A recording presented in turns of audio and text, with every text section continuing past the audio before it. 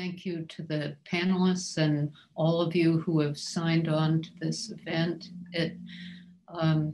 It's often said that theology is a lonely project, but I have found, in fact, that it is a time of profound fellowship and support and nurture. And this panel is such a beautiful example of that kind of theological fellowship, of deep and thoughtful exchange on the deep things of God. And I feel built up and encouraged. And this is one of the great gifts that you've given me in the center, and all of you on the panel have given me. And I want to publicly acknowledge that. A word or two about the purpose, the major architectonic of this volume, and I will try to be brief so that the panelists can raise questions and the complexity of this project can become more clearly seen through their questions and some of my responses. My major aim here is to ask all of us in the church what the dogma of the Holy Trinity is about, what its fundamental theme, its question is.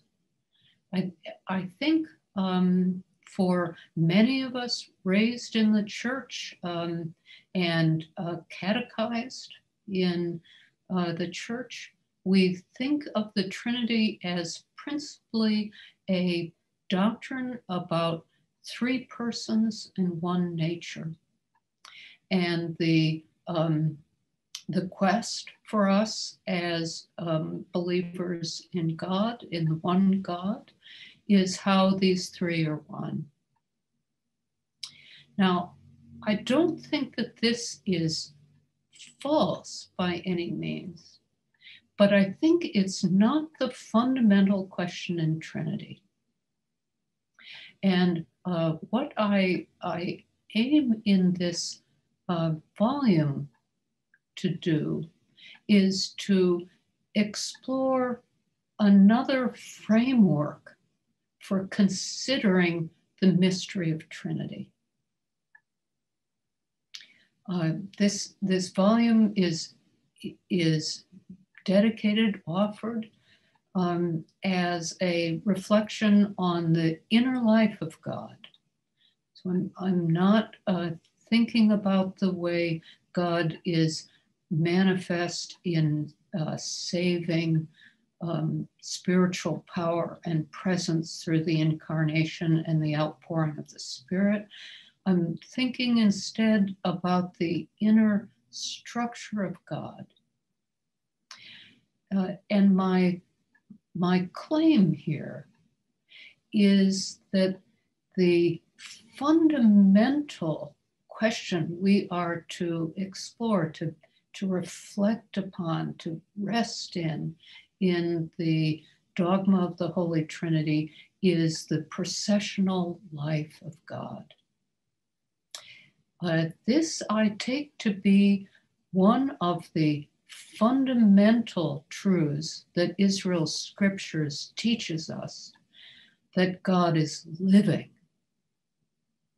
And to reflect on the life of God is to consider the way in which God is not a structure, not inert, not simply ideal, though of course immaterial, but that God's very nature is life.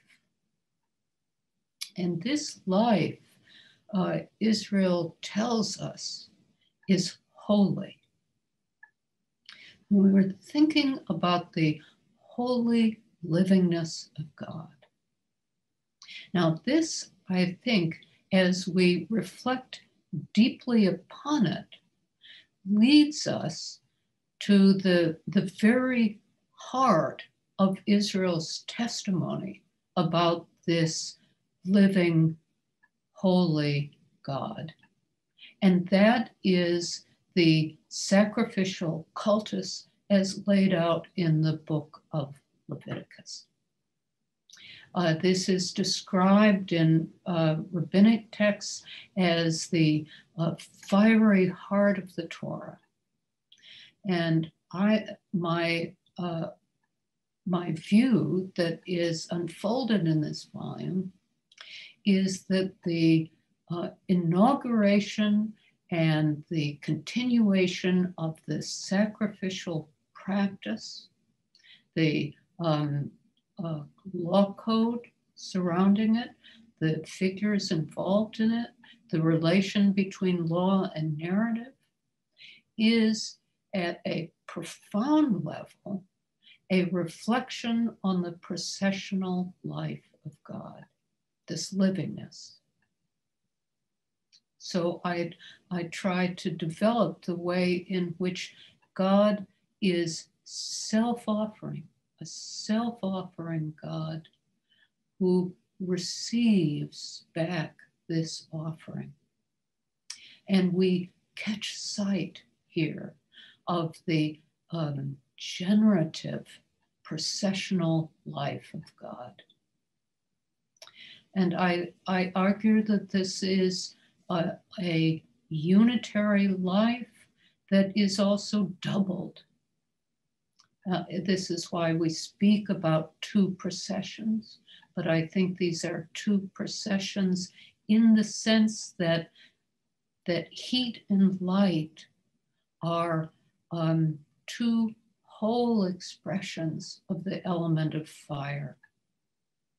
The fire that emerges out of the sanctum and consecrates and sears the offering that Moses has laid on the altar at the inauguration of the sacrificial cultus.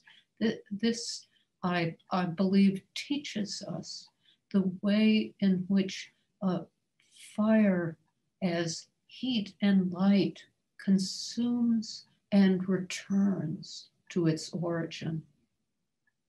And this is, I think, under Israel's idiom, the dogma of Trinity. My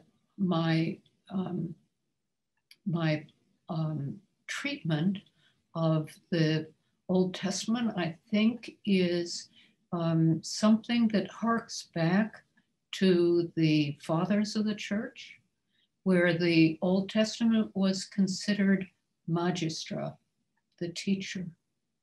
And it was for that reason that it was principally Old Testament texts that were used in the argument about the eternal generation of the Son. And we can see that duplicated in the Cappadocian Fathers as they reflect on the procession of the Spirit. Now, this does not mean that the New Testament has nothing to say about Trinity and no part to play. It's my view that the New Testament, in one sense, says nothing new. That is, it confirms and consummates what we have learned from Israel's scriptures. But this consummation, the form of this consummation, is to give us names of this processional life. And this processional life is itself intellectual, alive, holy, good. It is what we call personal. And we have names given in the letters of Paul, in the Gospel of Matthew, in a different way in the Gospel of John, Father, Son, and Spirit. And in this way, the origin is given the name of Father, the Son as the self-offering, the Father as offering, and the Spirit receiving and consummating the whole. And for this reason, we call the Spirit the Holy Spirit. So processional life is principally this being caught up in the Spirit, this completion and consummation of the whole. So that's a very quick tour of some of the aims and themes in the volume, and I am eager to hear what the panelists have to say. Okay, well, panelists, you can feel free to jump in. I know some of you had submitted questions beforehand. If you'd like to raise any of those or other things that came up in your responses, you're welcome to now. Thank you so much for this just wonderful, wonderful work. To be honest, I was reading it last month, and it was one of the first times in a while I was like, this is why we read theology. It was just such an engaging and arresting text. And so I'm thankful for that. I would say I commend you on writing such a great, but I'm thankful for it. And one question that I have had that's been nagging might be putting it too strongly, but even since your first volume is the mode of which you're writing. I've read some of your other work, your essay on finitude and sin, for example, in the T&T Clark Companion. And the mode of writing is very different. And so I was wondering if you could unpack why the style, what you're doing, and what you're hoping to accomplish. Thank you. It's such a discerning question. Thank you, Daniel. It took me a long time to find the right voice in which to write systematic theology in our day. It's vital, I think, that systematic theology be written in such a way that the surpassing beauty of the object of theology is exemplified in the text. And this is something that I think as theologians have moved further and further into the university and the university system, there has been less and less expression, direct expression of.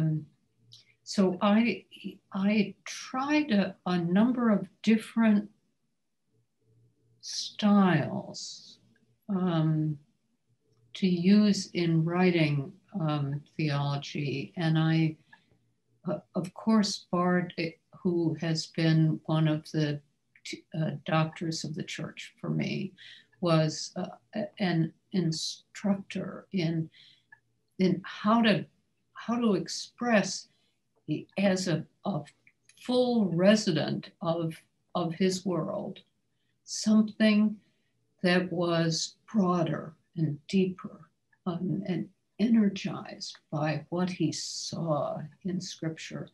And I hoped to do something like that.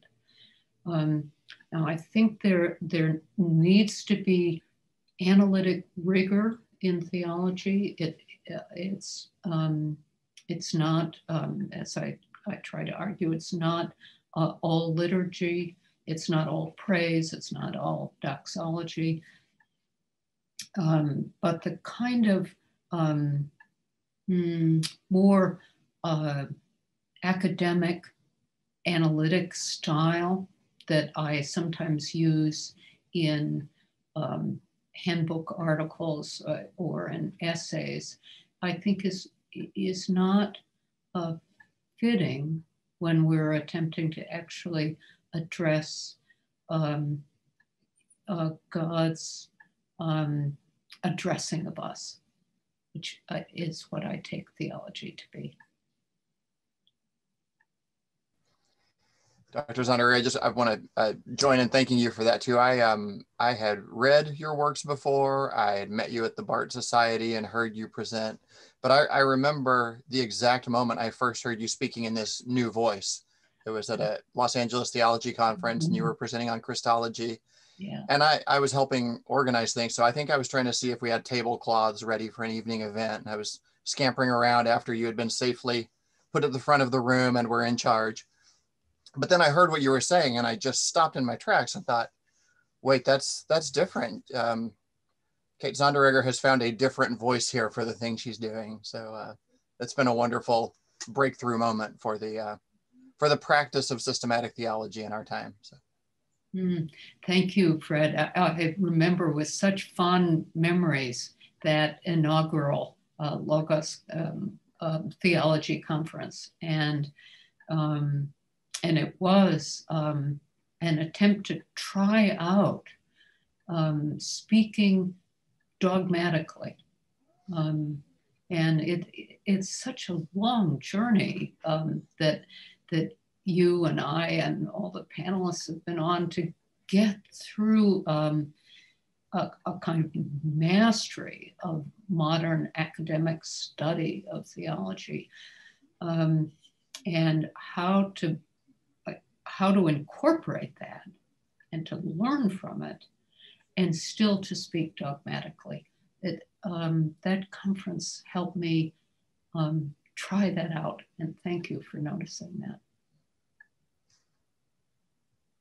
Professor Sonderegger, I'm a giant fan of both of these volumes, and I think Fred said in his remarks that reading your work is suspenseful, and I felt that way as well as the book unfolded. And I feel the suspense, especially when I think about you moving towards your Christology. I have some questions that came up in my written response as well about how the Christology might develop. And one question related that came up as you were making your opening remarks is this question of situating the doctrine of the Trinity in the book of Leviticus and in the sacrificial cultus, as you say. And I was reflecting on how the sacrificial system is within the covenantal system, which suggests to me that there is insinuated in sacrifice a relationship of God with Israel.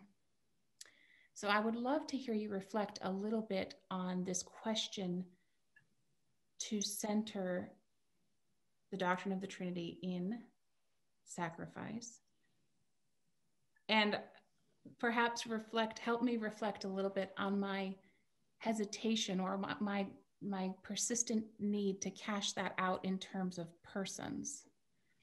That's perhaps more a comment, but could you help me think through this a little bit, make a correction?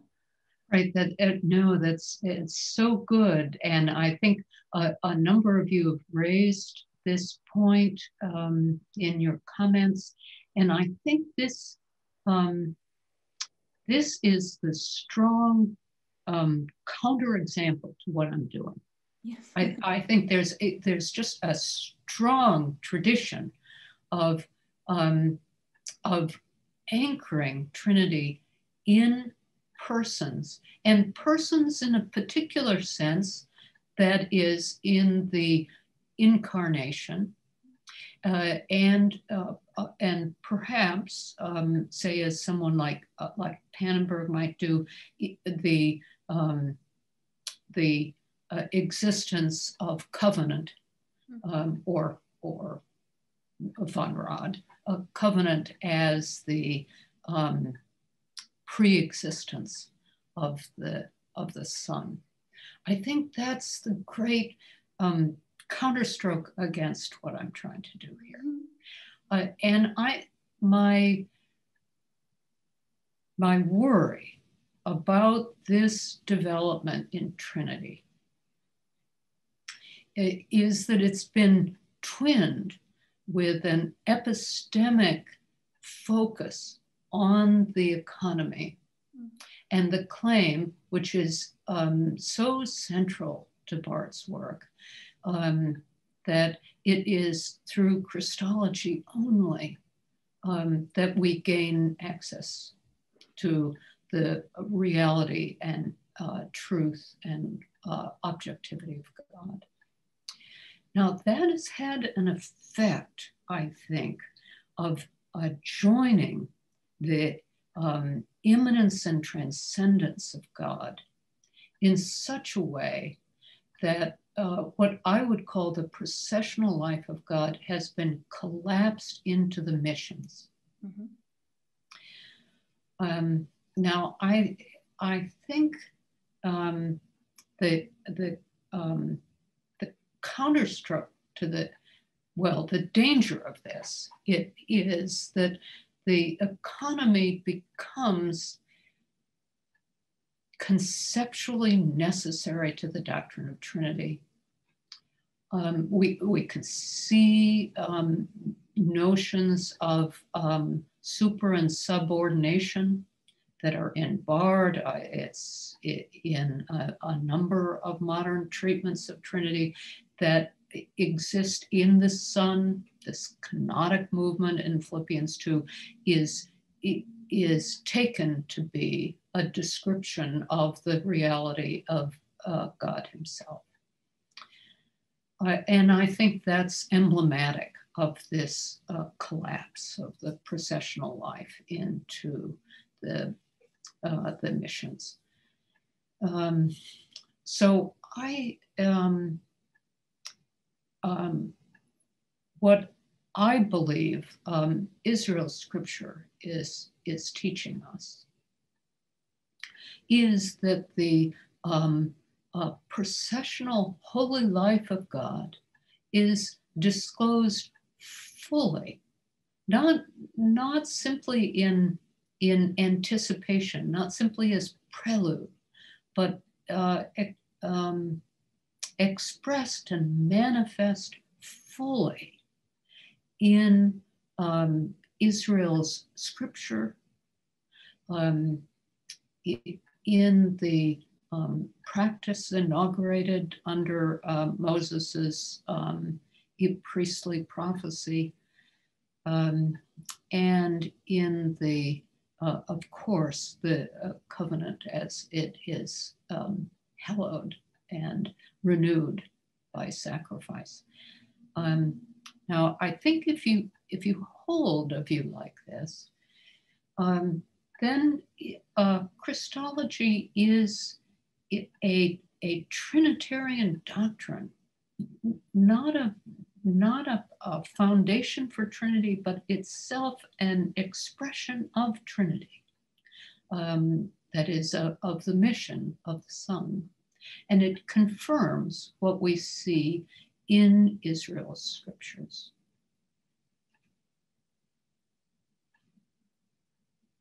That's a start anyway. It's really a deep and important question. Thank you. Could I maybe continue with that line just a little bit? I too am really grateful for the volume, for your work, for your voice therein. I'm thinking about maybe I'm trying to push too far towards the persons again and not sitting with you in the processions, but I'm thinking about the way you talk about the Father as source and origin, right, of the processional life, and then the emphasis on redoublement, which points us in a special way to the Son and the Spirit, I think. And I guess I have two opposite questions about that. If we emphasize the Father as source in this way, does it inevitably lean towards the super and subordinationism that you're so rightly warning us against? At the exact same time, does it make the Father disappear in a certain way? I assume there will be Christology and there will be Pneumatology as you continue your work. Will there be more on the Father, or is this the Father in this volume? And are there things to be said about Father beyond source and origin-ness? I could keep going, but I'd love to hear you talk about that constellation of things. That's such a wonderful question, Beth. Yeah, we could spend just a week if Matt can just extend our seminar for a week. We can make progress on this. Jensen has that whole chapter on patrology, and it's actually in Bonaventure's discussion of the paternity of God that the redoublement, the doubling, gets worked out. And there's kind of a parallel question in Thomas where Father is used in a double sense. I think, to me, Sarah Coakley is the great champion of the worry that you're expressing, that this idea of the origin or primacy of the Father is fundamentally subordinationist to the other persons. Now, Pache and hail Sarah Coakley. But I think there is a place for taxis in the divine life. I think this is what we see in that inaugural sacrificial movement of the fire out of the sanctum, and the sweet savor returning. There is an orderliness and an order in the processional life, and that in one sense, the taxis is the discussion of the processional life as personal, the person. So there is origin, the initiation of this consuming fire. The fire itself, it is a self-offering.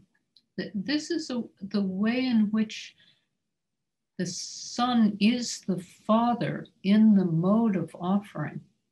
This, I think, is what we're hearing in John 17. I think this is what it means to say, I and the Father are one. So that's where I'm kind of heading in development of Christology. But the significant thing is that the Spirit is the Sabbath rest, the self-sanctifying, the hallowing. So the consummation, the return, is, I think, a way in which the Father receives his fatherhood from the consummation of the Spirit, as well as from the Son, and therefore that the persons are not subordinate, but in fact confirming one another. That's a little Hegelianism in me there, I think. That's a start on your wonderful question. Thanks.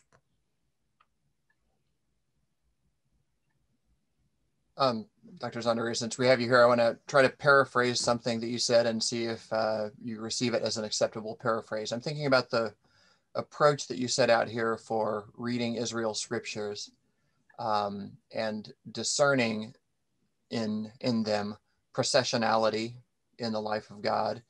And then without rehearsing it all, the way you talk about the dawning of an aspect and a Trinitarian reading of the Old Testament. When I try to talk with people about this and kind of say what I think you're saying, it seems as if you could, as a Christian theologian, read Exodus and Leviticus with a Jewish person of faith, and you could both agree on certain phenomena that you were observing about the manifestation of God. And you could even describe it with many of the same words about procession and life, some of the categories that are given there in Scripture itself. But even some of your description of processionality and of going forth, but not going out of, self-sacrifice, all of that. Is it the case that you would have a large set of affirmations, which both kinds of readers could nod their heads about and say, yes, we both see that this is what's happening here. And then you as the Christian theologian would say, and I see that as triunity. Yes, beautifully said. So that's this dawning, this Wittgensteinian theme, the dawning of an aspect, or the qua relation. Right. And then you could listen to the other reading, which would be, I don't see this as Trinity. That aspect is not one that has dawned on me. I see it in this other way, but it increases this is the sort of non-supersessionist strategy. Yeah. Okay. Yeah. So this is an attempt. It's twofold. It's on one hand to say that this reading of Scripture might at first sound as though, once again, Christians are laying claim to Israel's Scriptures and Christians are right and Jews are wrong. I'm instead aiming to do the thing that you said so well, Fred, to use the language, Israel's language, and say, this is what we're talking about in Trinity.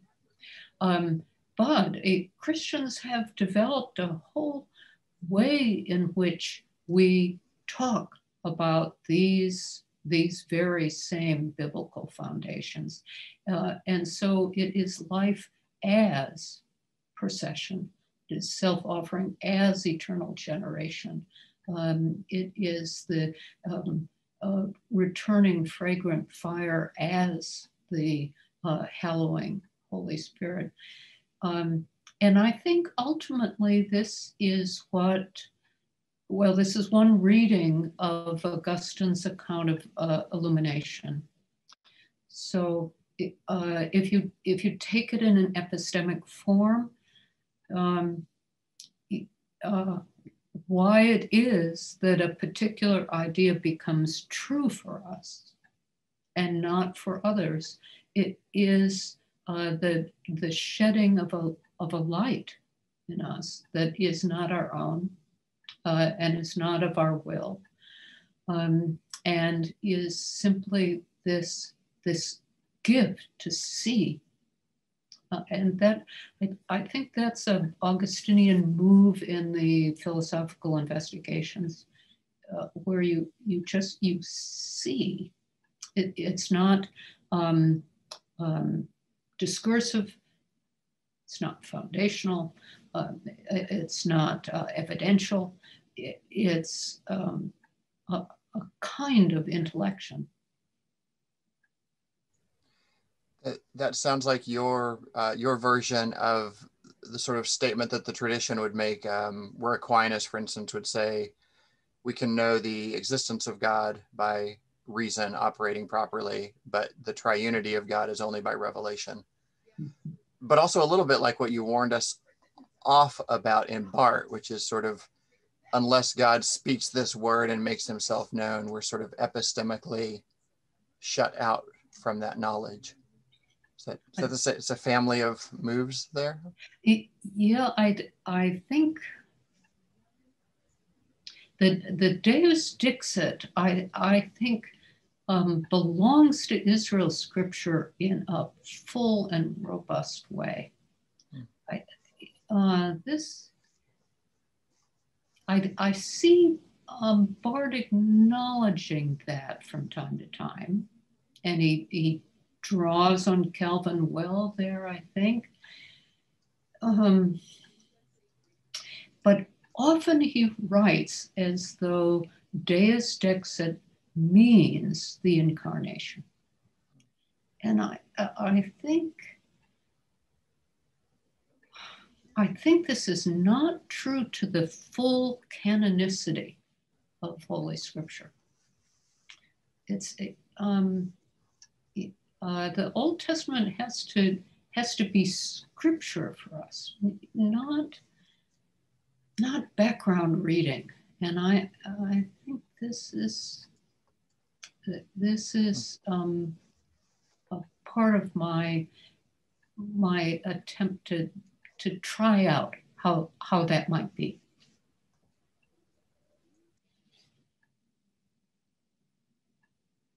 But I am, and many of you raised this supersessionist question, and I'm very sensitive to it, and I'm hoping that this combination of moves, as you say so well, Fred, will ward off the worst of it. But of course, always, this is something that Jews may read as another colonization of this text.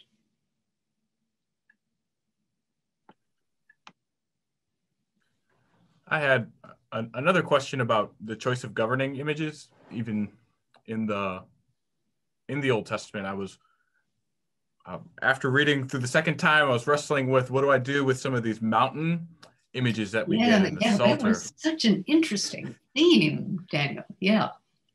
So if you could, and I feel like the Daniel on my right shoulder would say, and the sacrifice takes place on the mountain and God condescends to the mountain. So how does the selection of one theme shape the project, and what do you think there would be differences if we were to talk about the mountainness of God? Yeah, it's in your comment, Daniel, you just laid out some of the resonances of mountain of strength of a certain kind of immutability, of the eternity of the everlasting hills. I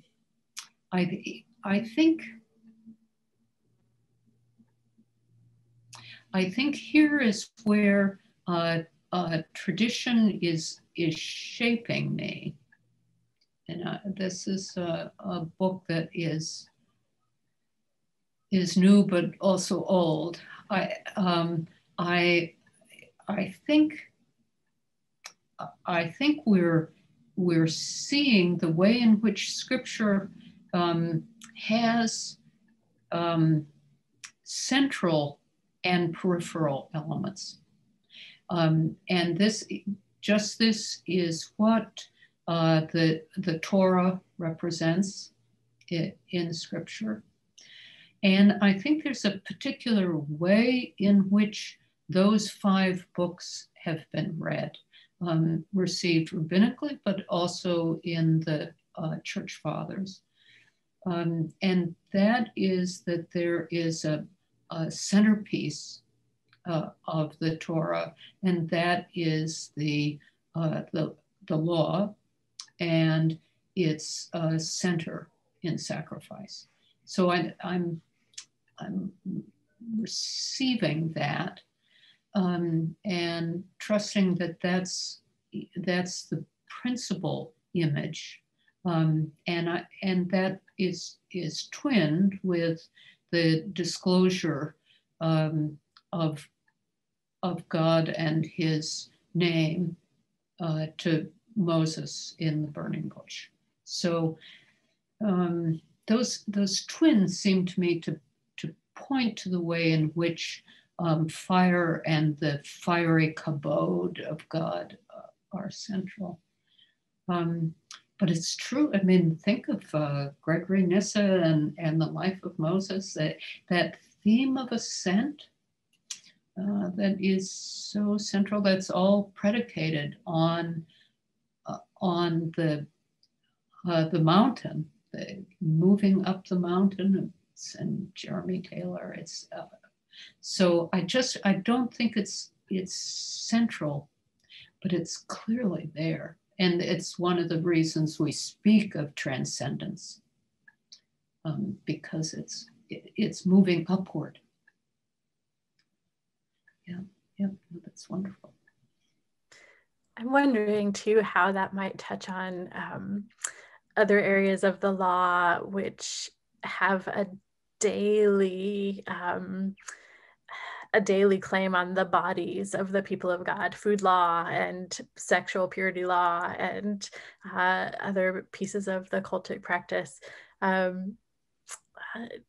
do those relate to the temple and reveal the holiness of God? Right. This is one of the great questions about Christian reception of Leviticus. It's, it has basically dropped out of modern discussion, in part because of this desire early on by Christians to find categories that govern the law, so that there are some that are ceremonial and some that are moral, some for the Federalists that belong to a particular period that then are superseded. And these categories made the law narrower and narrower, so that the Decalogue really becomes the only living remnant of the law in much Christian piety. I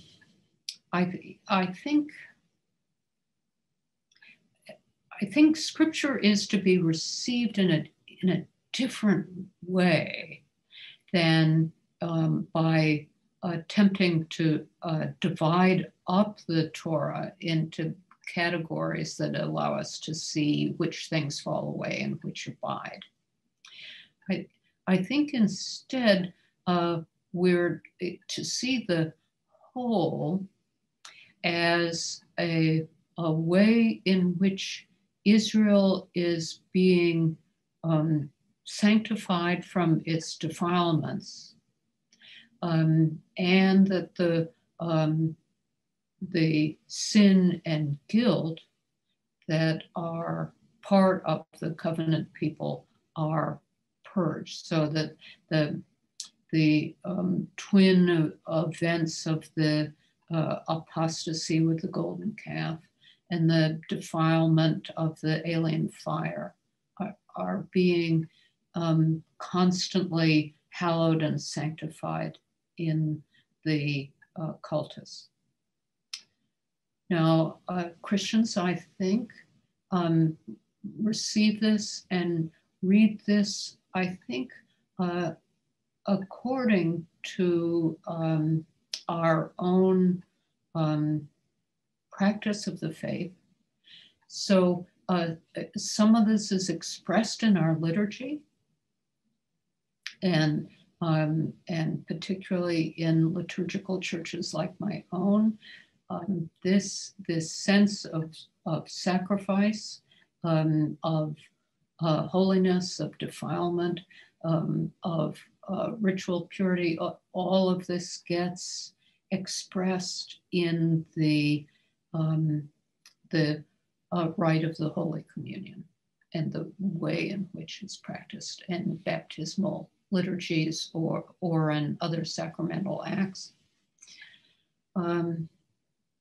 And the sense of the reception of the whole body being the indwelling of the temple, as that the body is a temple of the indwelling of the Holy Spirit. As Paul says, this is also reception, I think, of the Levitical tradition. So what I want to suggest is that Christians have a particular way of receiving Leviticus, and it should be a receiving of the whole under Christian practice, observance, liturgy. And from my point of view, Scripture is to be read in a sensus plenior style, in the full sense of Scripture, And so the literal or the plain sense is not the only way in which these texts can be read. So I think a spiritual reading of these texts is important. And I think we see a lot of that going on in the Gospels and in the letters of Paul. And I think this should be continued in our own Christian reception of the law. Professor Sonderegger, if I may, a question from the audience that I think ties in here. It's from a professor here at Trinity. He says, a grounding of the doctrine of the Trinity in the self-offering of God as found in Levitical cultus might find an augmentation in what some consider the height of Christian cultus, the doctrine of the Eucharist. Can one find similar Trinitarian foundations within the self-offering of Christ in the Eucharist? Thank you for that question. And I do have in mind that the Eucharist is sacrificial.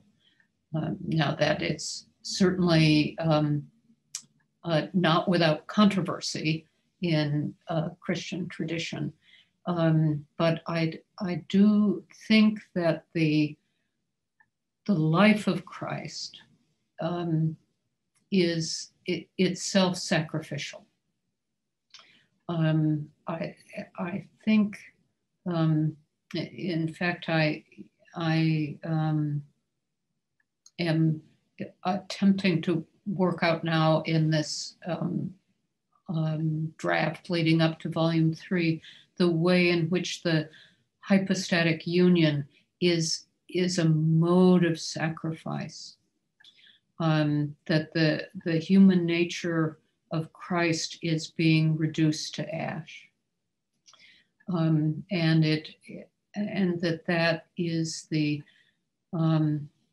self-offering of the Father and the Son. That it is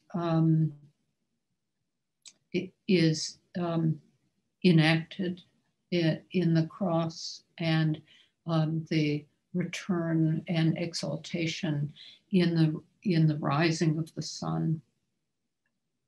And that is what the Eucharist is this dying and rising, this showing forth Christ's death until he come.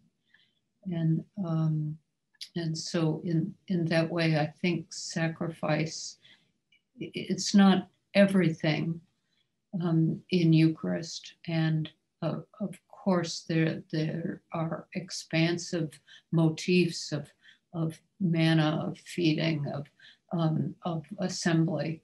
But I think the molten heart of Eucharist is sacrifice.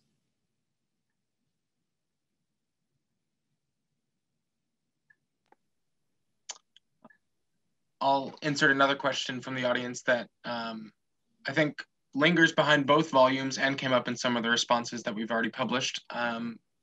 Someone asks, could Dr. Sonderegger talk a little bit about her doctrine of Scripture, particularly the claim that Scripture is a distillate of God's being, which you say on page 68 of this second volume? Nicely said, with a footnote to boot. Yeah. I think of Scripture, I'd love to have as part of our week-long seminar, a whole day dedicated to this topic.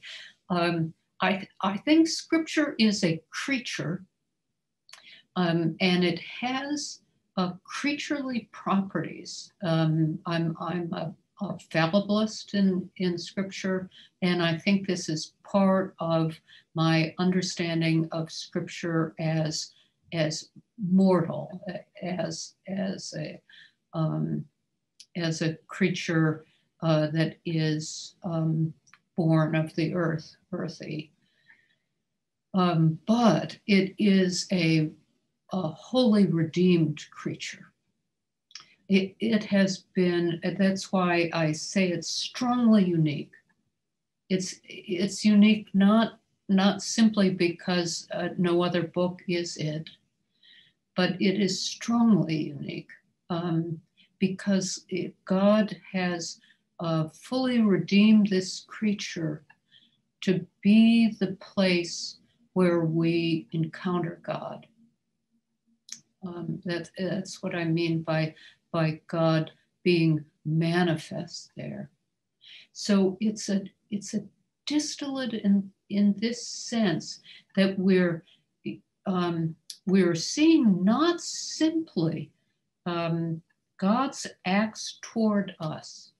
This is this theme of compatibilism that that many of the panelists discussed so well in their comments.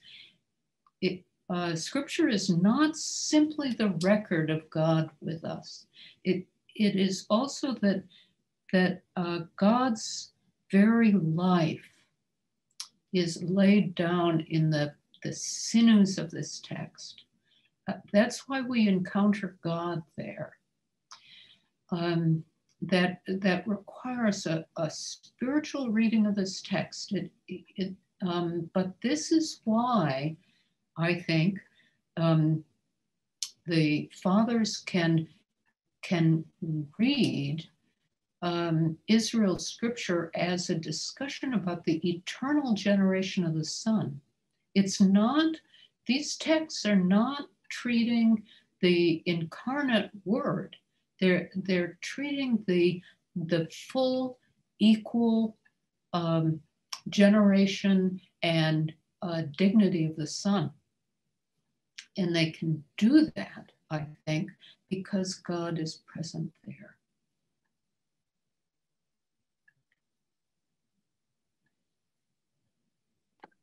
I have a question quickly. Professor Sonderegger, I wondered if you'd speak just a little bit more about your renovation of the vestigium and what role you think these play in Trinitarian doctrine. Oh, thank you. Yeah, I ruthlessly cut that out of my initial presentations. I thought, stick to the main points. But I do think that Trinity needs intellectual justification and warrant in our present world. It has been treated as Christian speech that is filled with arcana and technical terminology, that it is just this odd burden that Christians have been asked to carry. And for that reason, no one really wants to talk about it or preach about it or handle it in catechism and Sunday school because you're constantly making some kind of heretical statement and all your analogies are tritheistic or modalistic or crypto-Sabellian or something. So as a result, the doctrine of Trinity has become this interior treasure that is buried in the field. It's still just sitting there in the field. Now, I think one of the remedies for this is that we say, because Trinity is concerned with the reality of God and therefore with the most real being, that Trinity is a kind of metaphysics. It's a metaphysical discussion of being. And therefore some of the deep problematics in metaphysics that we're seeing, I suggest in some of the feminist metaphysics, but clearly also in questions in philosophy of mind, also questions about the status and goodness of being itself, the problem of universals, the problem of individuation, as we see in the schoolmen.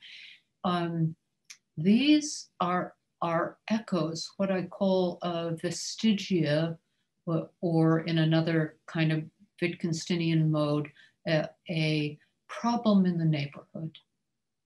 And I'm hoping it's another case where, as Fred suggested earlier, another case where we would hear secular philosophers talk about these metaphysical problems, and they might say, all right, I can't affirm Trinity, say, but I can see they're working with some of these same problems. I can see this is an attempt to take on the problem of universals, the relation of the concrete to the particular, about individuation, about just what identity is. And this, I think, is part of the broad public intellectual dignity of the Trinity. I think that you even mentioned there was an apologetic, was it instinct? Right. I didn't want this to be a full apologia, but I did want it to be the case where someone recognizes kinship. I wanted that family resemblance, that sense that you say, okay, I don't really know what I think about this idea of Trinity, but I can see when you start thinking profoundly about individuation, you're in this territory. And this is the kind of thing that Christians are worried about when they're talking about persons being identical yet distinct from the nature. I think that was terribly exciting. I loved that part of it. Thank you. It was a discovery for me. I just, this is, if anything's going to throw me out of the Karl Barth Society of North America, I think this is it. I think there are plenty of people who wonder about Barth's idea about the obedience, the eternal obedience of the Son, but getting close to apologetics, even at this kind of 10-foot pole way that I tried to do it, that's pretty heretical in Barthian circles. So I just thank you, Barthians, for still speaking to me. Well, panelists, continue to feel free to step in as you wish. For now, I'll raise another question, and I'd like to hear multiple people comment on this if you'd like. The worry is about whether a departure from the language of persons is a point of departure from one of our few remaining ecumenical points of unity between Eastern, Roman, and Protestant confessions of faith. And so I'm just curious if any of you would like to comment on that worry. Good, I'll start, but I'll try to be brief. I want to underscore, I'm a priest of the church. I affirm the traditional dogma of Trinity. I don't want this to be a doctrine that breaks faith with the ecumene. And I do have a whole section on persons, but as the panelists note, there's more on procession, many more words on procession than on persons. But that part of that is because person is going to be more fully developed in the missions, that is in the volume coming up, which I also consider to be a volume on the Trinity. So I'm not done with this, but I don't want this to be a procession rather than person.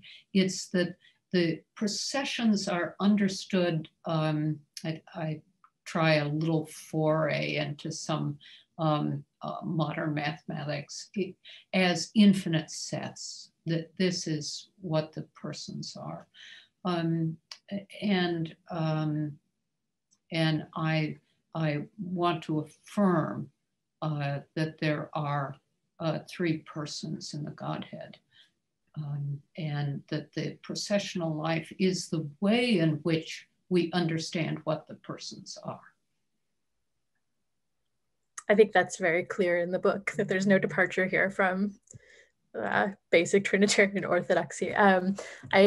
I would note that I think there's some really ecumenical things about your project, if we're thinking about what unites us across Protestantism, Catholicism, and the Orthodox. Though I think I noted in my review that I love that you're happy to be Latin. There are also some really deep resonances with the East in your description of the Father's origin, for instance.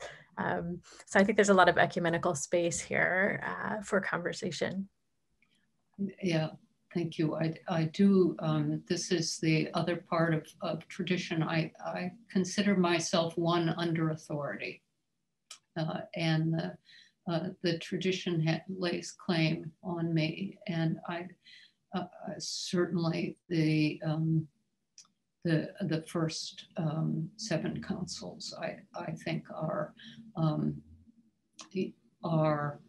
binding on me, and I am to find a way to speak faithfully to them and out of them. I do want to defend the filioque under these different idioms. Me too. That's so fun and unstylish. It's great.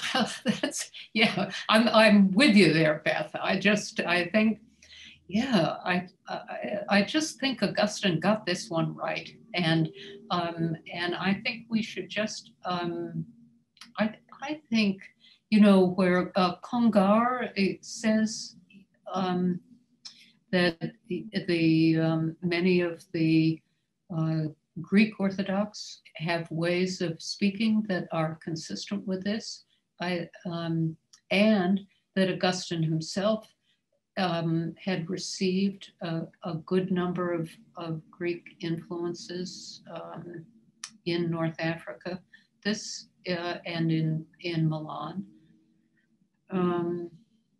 This, I think, makes a rapprochement much more possible.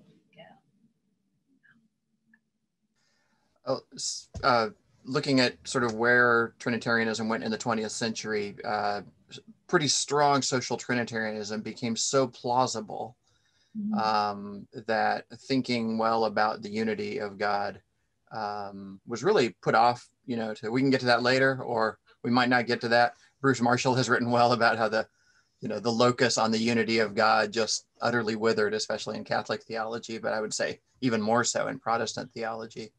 And so going back to the question of, what isn't there an ecumenical danger in putting off discussion of persons or refusing to talk about persons?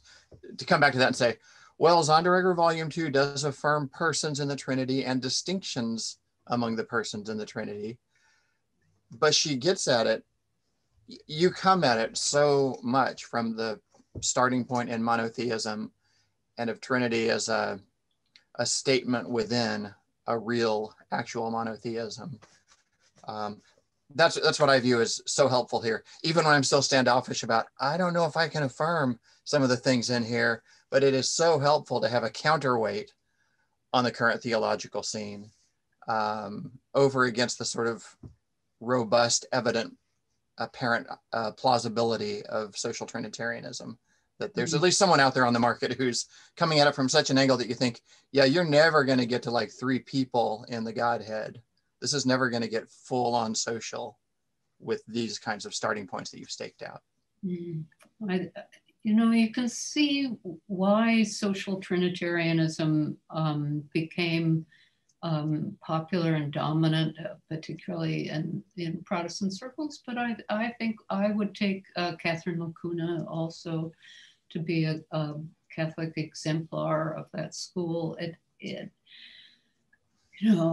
is an attempt to make the Trinity relevant to Christian life, as Karl Rahner counseled, and to see it as an expression of our own salvation and a way in which we ground our own Christian practice in the reality of God. Those are laudable aims. I think the danger is exactly what you say, Fred. It just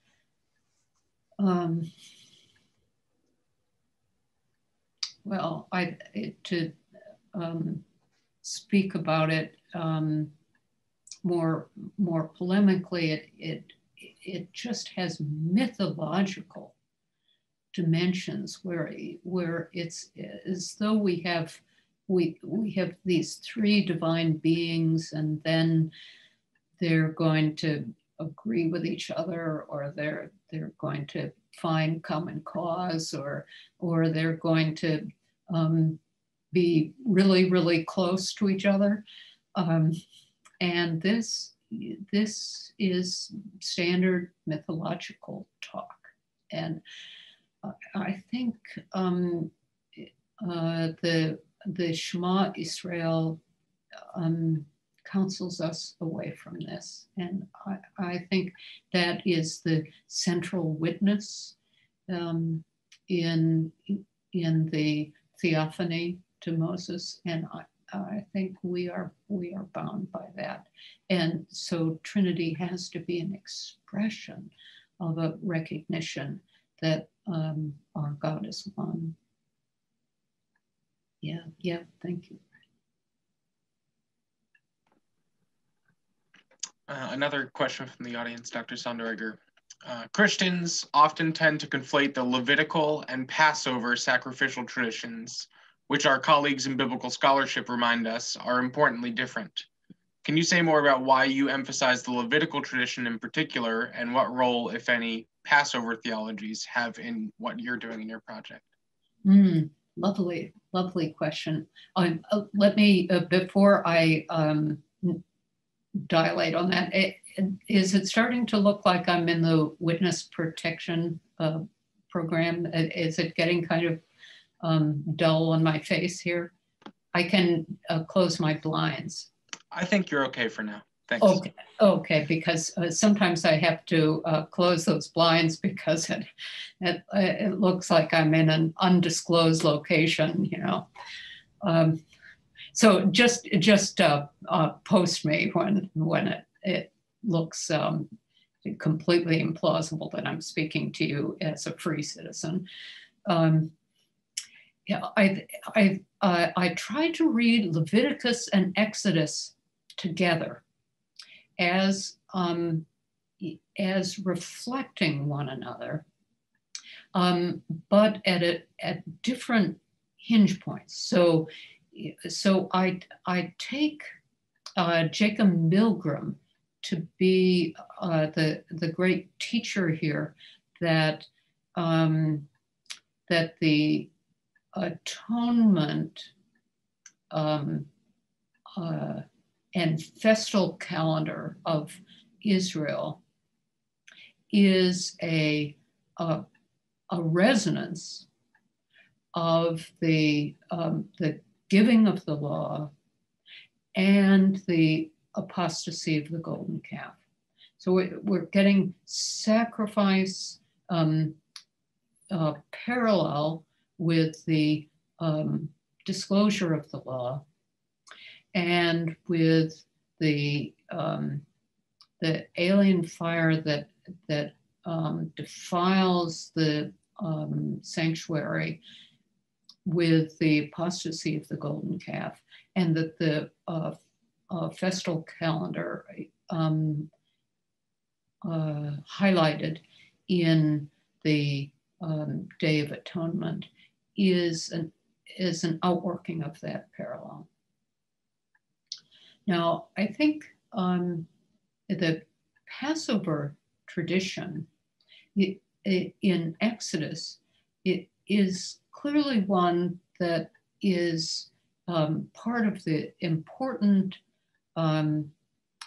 narrative moment in Exodus, where the people Israel are formed in this liberative moment and in the encounter with God in the wilderness, the great book of Numbers. Another, in my view, another underused, underread book. As a parenthetic remark, in my church, I think we have one reading from Numbers in our common lectionary. So that tradition, I think, is to be properly understood and reflected upon in the self-offering of the Son. And I think my sense now is that in this third volume, that the central book from the Torah for the missions of the Son and the Spirit will be Exodus. And particularly this encounter of death and life, where the Lord God passes through Egypt at night. These, I think, will be the centerpiece of the missions of God. I want to draw a question up out of the Q&A box that I saw, and I think it's related to that. A couple of people asked, and I wondered this too, whether you've really succeeded in having a manifestation of the processional life of God that is not economically disclosed. Mm-hmm. If what you're looking at is, covenant arranged presence of God in the cultus. So to use John Webster's, way of framing it, you're not doing divine perfection. Aren't you already, in looking at the fiery sacrifice, doing presence too? Yeah, good. But it's not missions. You're talking about doing missions via Exodus in the next volume. But aren't you already doing something economic in another sense in this volume? Yeah, very nice, very nice. So that really raises this question about what we're reading in Scripture. And I think this is a fundamental question about the reach, the depth, the force of this text. Of course, I'm reading texts that in their manifest content are about God's ways with Israel. I think there's no question about that.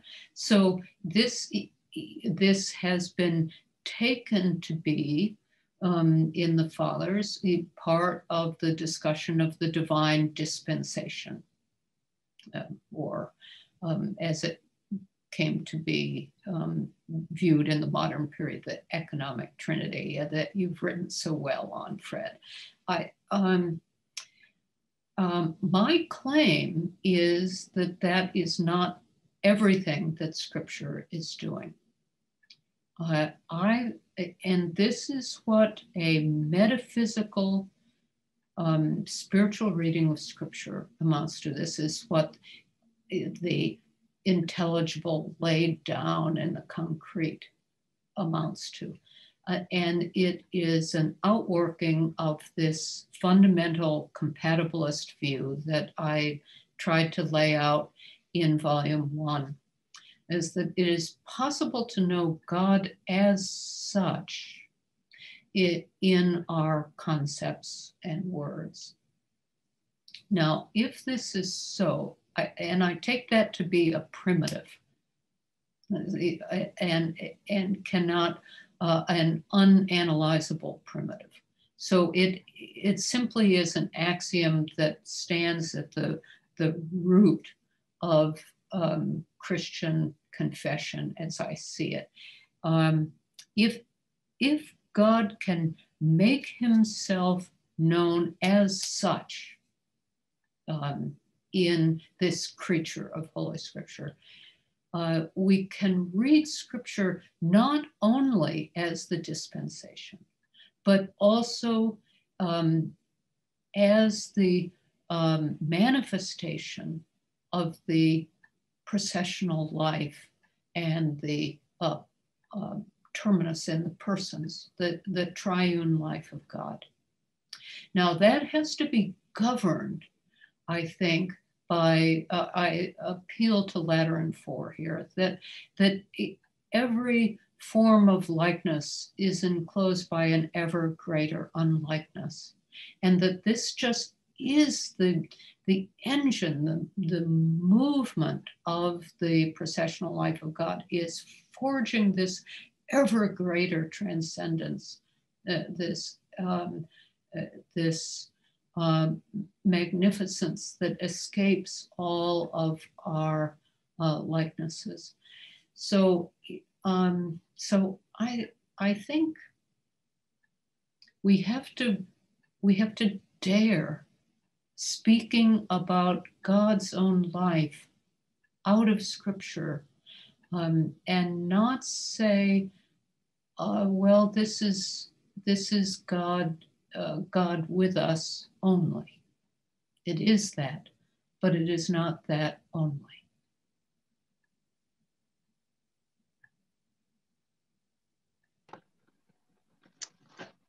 Another question from the audience, Dr. Sonderegger. If we can use fire for analogy without collapsing into modalism, why could we not use a social or ecclesial analogy, as in John 17, without collapsing into something like social Trinitarianism? So again, a question with the footnote, pages 323 and 324 of your volume. Okay. Yeah. Thank you. I don't want to say that John 17, you know, that David Ford is so wonderfully developed as the centerpiece of the Gospel of John.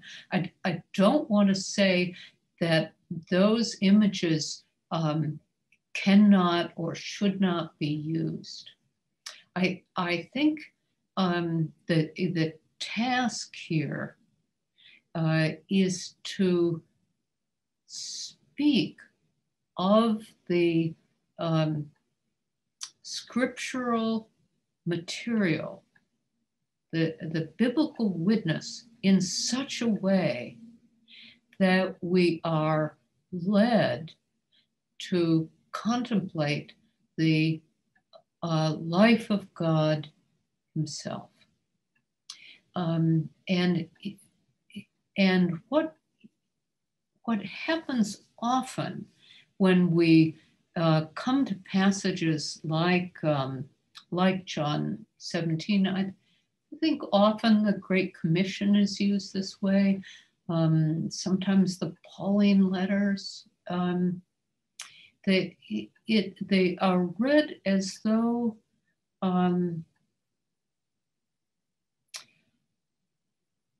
what we must learn there is that God has come under our roof as incarnate flesh in the Spirit, and that we reflect on Christ as the incarnate Word, as the sole means by which we think God, and that has entailed in it that the incarnation takes place at a certain time and extends for a certain number of years, and that the Spirit is outpoured or breathed upon the disciples by the risen Lord, and that these are two distinct realities that then are to be discussed and reflected on, and in some way tied to the Father of Lights. And these, we say, are one because they are all doing the Father's will, say.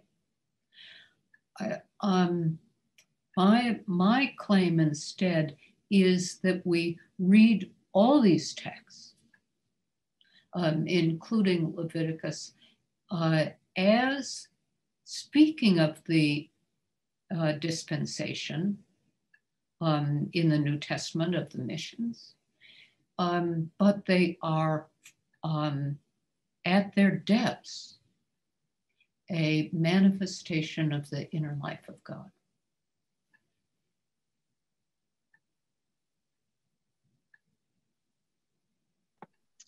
Okay, panelists, I want to give you one more chance to ask anything that we haven't been able to cover yet. I do share the sentiment that this could be a week-long seminar. So let me open the floor one more time to you guys to close this out, if anyone has something. I have a question that I hope won't lapse into a week-long seminar in itself. When I was writing my response, I was rereading John Webster, as I want to do. And I was actually surprised by something he'd said on the place. It's in his essay, "The Place of Christology." Yeah, that's an interesting essay of his, isn't it? Yes, yeah. and he surprised me with his response, and it, in conjunction with what you'd written, was forcing me to do some conceptual lifting and thinking that I thought I wasn't going to have to. Could you unpack that a little bit, though? What is the role then in Christology? You mentioned this a little. Or what is the role of Christology in Trinitarian reflection, and how are you kind of relating your project to Webster's work and his legacy? Yeah, I just, I deeply grieve and mourn John Webster's death. It's just such a loss to theology and to all of us who knew him and had a chance to work or study with him. I think my own sense is that John was moving in the course of his life from his interest in Jungill and through Jungill into Barth, into the Protestant scholastics, and then into Thomas. And I think that essay on Christology is a marker of his worry that Christology has become outsized, has done more work than it should do in theology, and that there needs to be a kind of correction here, particularly in Protestant dogmatics. And I've taken that as a signal from John that I should forge ahead here. I think Christology needs to be drawn back into Trinity. It has been allowed, I think, especially under the extreme pressure of the historical research into the life of Jesus, into a separate domain where we perhaps talk about the person and the hypostatic union, but we're really trying to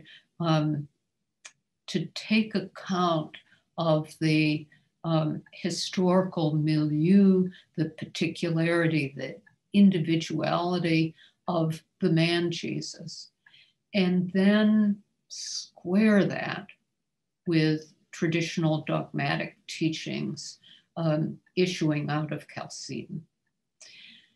And I think this deforms Christology. It makes it nearly impossible to reflect on the principal theme, which is God with us.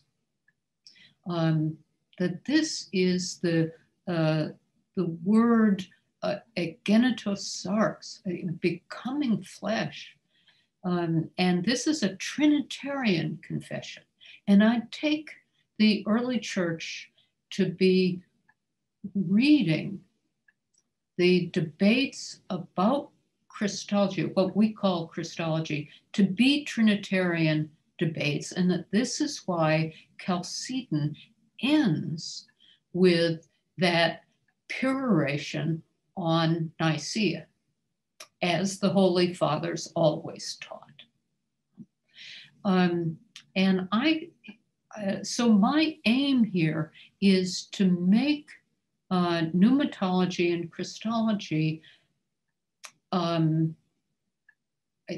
modern idioms of the Trinitarian missions, and to think about the eternal processional life of God terminating in a temporal mission, as Thomas puts this.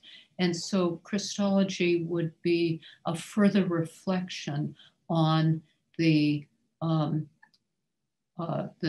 personal life of God.